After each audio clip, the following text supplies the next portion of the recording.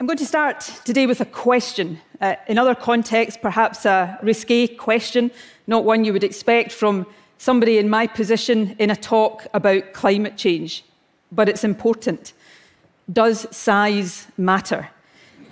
My answer, perhaps also unexpected, is that no, it really, really doesn't. And Scotland is proving that. About a mile from here, in the National Museum of Scotland, you will find on display a steam engine designed by the great engineer James Watt. 100 miles from here, just off the coast of Aberdeen, is the world's biggest floating wind farm. And then, just a bit further north from there, in the Pentland Firth, we find the biggest wave power turbine being tested. These are all extraordinary feats of technology and engineering, but they also demonstrate how Scotland, a relatively small country, led the world into the industrial age and is now helping to power the world into the net zero age. And there's a lesson for us in that. When we talk about tackling climate change, we so often talk about the contributions of America, Russia, China, Brazil, and that's important. We won't limit global warming without these countries. But we also have to recognise that the ambition, the leadership, and the action of small countries matters too. Small countries have no time for small objectives, and I really agree with that. And we see examples of the leadership that small countries show everywhere we look. Take Bhutan. 1 million people or thereabouts became the first in the world to commit to being carbon neutral for all time. Since then, 130 countries of all sizes have followed suit. Or Fiji. In 2017, it hosted the UN Climate Conference and did so much to highlight the existential threat that climate change poses to island nations.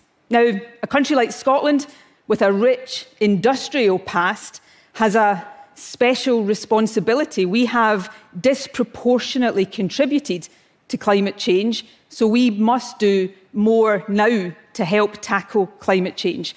So in recent years, Scotland, this small country, has decarbonised faster than any G20 country. We have just become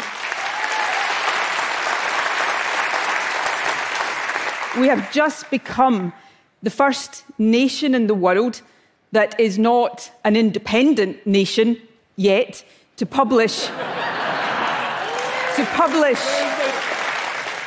an indicative nationally defined contribution showing how we will meet the objectives of the Paris Agreement. So we've pledged to cut emissions by 3/4 by 2030 and to be net zero by 2045. We're also seeking to galvanise change on the global stage.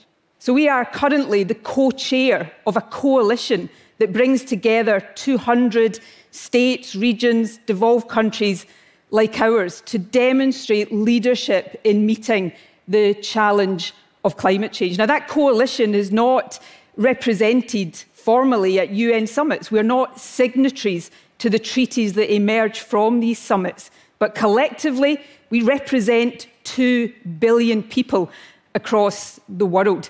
And about half of the reduction in global emissions that we need to see will depend on the actions we take. They will depend on the legislation we pass, the infrastructure we build, the investments we fund. So my point today is that, yes, big countries matter, but the leadership of small nations matters too. It's often states and regions and small nations that can step in when the bigger countries fail to act. So when Trump disgracefully took America out of the Paris Agreement, it was a coalition of states and cities that kept the momentum going. And if we raise our ambition and if we follow that through with action, then we can spur the bigger countries to go further and faster too. And there's one final point where our voice and our contribution matters.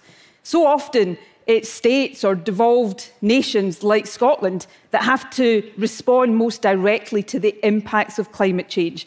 Heat waves, floods, hurricanes, we have to deal with the implication. Now, for Scotland, California, New South Wales, that's difficult but manageable. For many others across the world, it is not. So climate justice matters too. It's not enough to cut our own emissions, although that is vital. We have to make sure we are helping those who have done the least to cause climate change to do so too. And with the spirit of justice and fairness absolutely at the heart of that. So to conclude, my message today is that countries of all shapes and sizes must step up to this challenge. We cannot allow our size to be something that we hide behind. When it comes to tackling climate change, size really, really does not matter. We must think big in our ambition, we must act big in what we do, and we must be big when it comes to the impact we make. Thank you very much.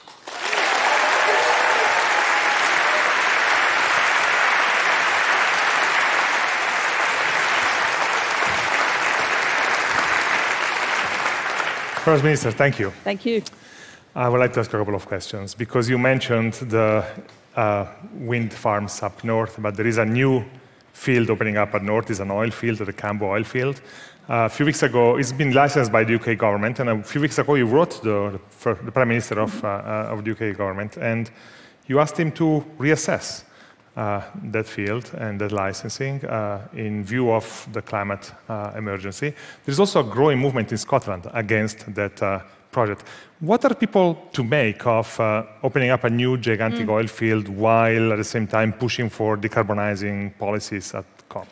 I think people are right to ask big questions and be concerned. Oil and gas is important to Scotland. It has been for almost 5 decades, important to fulfilling our energy needs, but important to our economy. But if we're not prepared to ask ourselves the hard questions, we're not really facing up to this challenge. We can't switch fossil fuels off overnight, but we must accelerate the transition away from them. And therefore the question is new exploration consistent with that? And that's the question I've posed to the Prime Minister, where the power over this lies.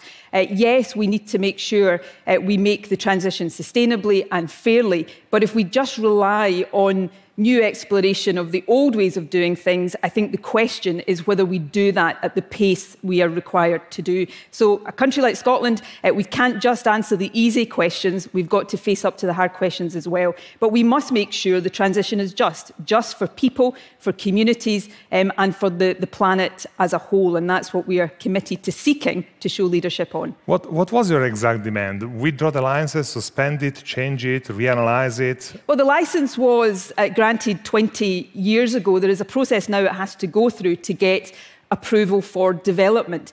And my argument is just that if a company was now applying for a new licence, there would have to be a climate compatibility check. Now, arguably that's not robust enough, but the same thing should happen if an existing licence is turned into development consent. And that's the process I think should happen. We've got to be careful that we don't leave communities and people behind in that transition. We've got to be careful we don't switch domestic production to imports of oil and gas. That would be counterproductive. So the way in which we make the transition matters, but we can't have a business as usual, because if we keep telling ourselves we can rely on fossil fuels for ever, then we'll never make that transition. And that's the key point I think we've got to address. Let's hope it goes in that direction. First Minister, thank you for coming to TED. Thank you.